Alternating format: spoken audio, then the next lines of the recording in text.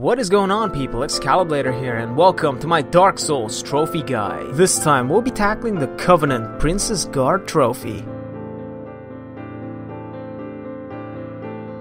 This is undoubtedly the easiest Covenant in the game to join. After beating Pikachu and Snorlax, you're gonna go up an elevator and that will lead you to that bonfire right there.